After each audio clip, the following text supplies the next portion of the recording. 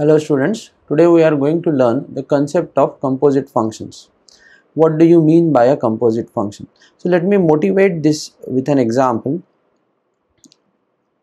For example, it is known that you are a very good bargainer and your friend wants to buy a computer. So your friend takes you to a computer store. So this is a computer store. In this computer store, there are two offers available. So something is on sale. All items are on sale and there are two offers available. One offer is you will get 85% of the price. Whatever you buy, you will get the product at 85% of the price. And the other offer is you will get flat 3000 off on the MRP, the maximum retail price. You will get 3000 off. So these are the two offers that are available. Obviously, because you are a good bargainer, you bargain with a salesperson and you strike a deal, that is, the computer that you want to buy will be given to you at 85% of the price, and once the 85% of the price is decided, further 3000 will be given you as a discount. So there is a discount of rupees 3000 as well as you are getting 85% of the price. Now this kind of thing, when we write mathematically, can be considered as composite functions. You are in fact using these kind of tricks in a day-to-day life. So let us see what happens when we put this mathematically and how composite functions arise. So let us say the first draft, that is 85% of the price. So can I represent this as a function? So for cleanliness, let us write, let x denote the item price. So let x denote the item price, which is the MRP. You can write maximum retail price, and on that you are getting 15% discount, that is 85% of the price you are getting. So I can write this particular offer as f of x, which is nothing but 0.85 times x. Now the other offer that is on in this particular computer store is this. So I can write this as g of x to be equal to, if x is the MRP, I will subtract 3000 rupees from x. Correct? So these are the two offers that are available. Now what we did is we want best of both the offers. Now when a store is offering these two offers, it is safe to assume that you may not have any item that is less than 3000 rupees. You may not have any item on sale which is less than 3000 rupees. So your x will always be greater than 3000.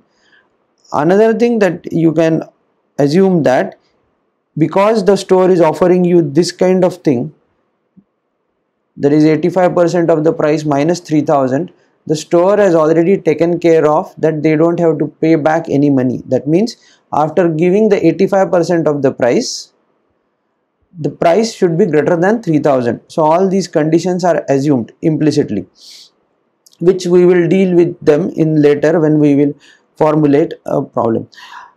So now the offer that you got, if I want to write this offer mathematically, I can write this as some function hx, which is equal to, it's 85% of the price minus 3000. Right? So now when we are dealing with functions in mathematics, it is good to see if I have some correspondence of the function h with these functions f and g. This is the question that we are trying to answer when we are studying composite functions. So let us first see what is being done over here. That is, if I use this f, then it is 0.85x, right? So if I want to do something like this, then I can write this as hx is equal to fx minus 3000. Is that a safe assumption to do? Yes, of course, because fx is 0.85x. So what I am essentially doing is, I am for this particular term, I am substituting fx. So it's a perfectly valid guess. Fine. Now, if you treat this fx as one argument like x, then what you are actually doing, you are actually saying it is x minus 3000. That means instead of this x, had it been fx, you would have written fx minus 3000. So I will use that knowledge and I will try to rewrite this as, this is g times f of x. Is this acceptable? Let us redo the math. For example, what is g times f of x? So if you look at g of x, so whatever is x, you will write that x minus 3000, or whatever. Let me put it this way: if g had some box inside it, then I will write that box minus 3000. So in particular, in that box right now fx is written, so I will substitute it as fx minus 3000. Done. And what is fx? Now fx, as you know, is nothing but 0.85 times x. Therefore I can rewrite this function as g of f of x. In mathematics, you will rewrite this as GOF of x. So my hx can also be written in terms of g and f in this fashion. So this is the motivation for composition of two functions. So in particular, what we have seen is a practical example. We motivated it through a practical example of a computer store which is offering two kinds of sales. One is 85% of the price, another one is flat 3000 off on the MRP. So after doing this, you can easily guess that how will I evaluate this function? How will I evaluate this function? That is what we have to see. So in particular, let us say your x in this particular function is, say, you can take it to be 14,000. Let us say 14,000 is your x, and you are asked to calculate GOF of x. So how will you calculate? It's very simple. You will first insert g of f of x. So what is f of x? F of x is nothing but let us follow the same notion the way we followed. So in particular, in this case, this is what will happen. This is going to be equal to f of x minus 3000.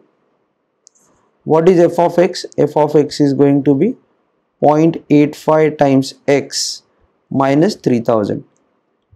So I will substitute the value 14,000 over here, which will give me, so since my x is 14,000, I will plug this value in.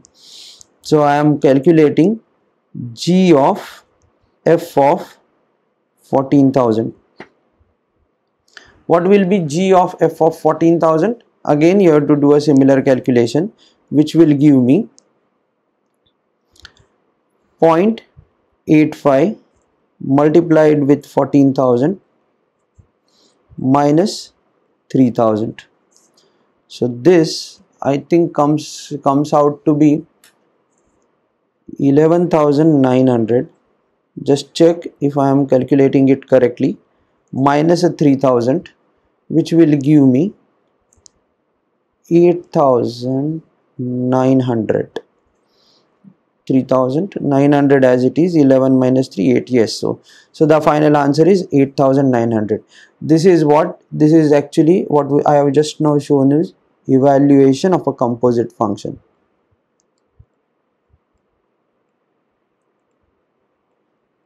right, which is GOF, which is actually H. There is nothing special in this, it's just a nomenclature that we are using. But this kind of composition helps you in understanding lot of things. Okay. So let me formally define what is a composition of a function and how we are going to handle them mathematically, because composition of a function, as you must have seen, is again a function. So natural questions about domain, range will arise and we will try to answer them as and when they come. So let me formally define the composition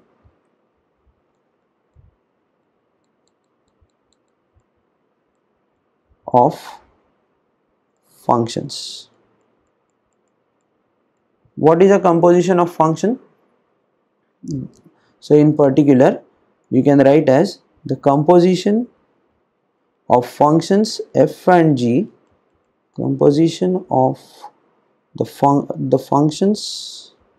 There are at least two functions you need, functions f and g,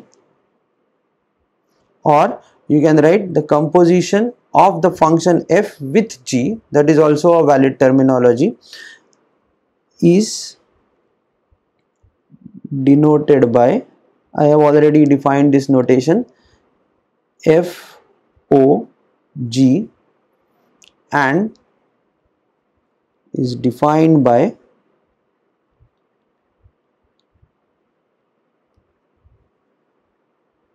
f o g.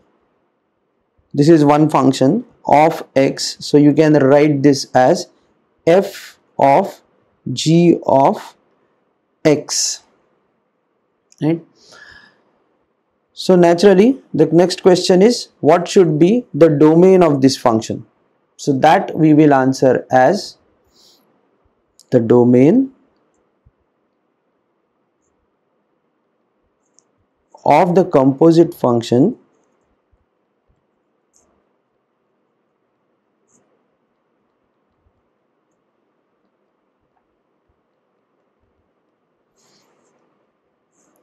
FOG.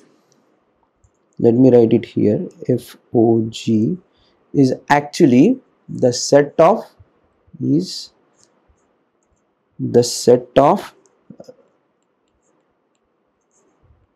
all x's such that the two conditions we require, and they are pretty evident. As we go further, we will realize how these two conditions are evident. So the first condition is x is in the domain of G, and second condition is it will be about x. So if gx is something that you are figuring out, now that gx should be in the domain of f, gx is in the domain